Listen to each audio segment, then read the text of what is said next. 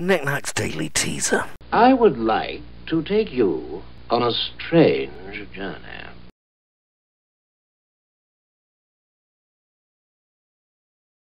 Q1, 13th January, 2013, is a Sunday. The name comes from several old terms meaning day of the what. Q2, more to the point, both the Greek and Portuguese names for Sunday translate as what. Q3, equally to the point, which Roman emperor decreed Sundays should be the Roman day of rest. Q4, how do many Quakers refer to Sunday, first day or seventh day? Q5, what's the name of the third Sunday in Advent?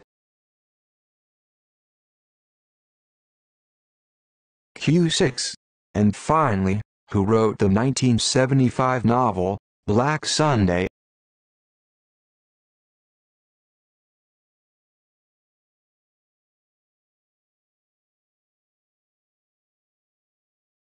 Questions said by Paul Knick-Knack Downey and released under the Creative Commons Attribution Share Alike 3.0 Unported license. Audio material and images are copyright of the respective owners. The presentation was written on a Mac Mini, with macOS 10.6.8, using iWorks 09 and iMovie 08.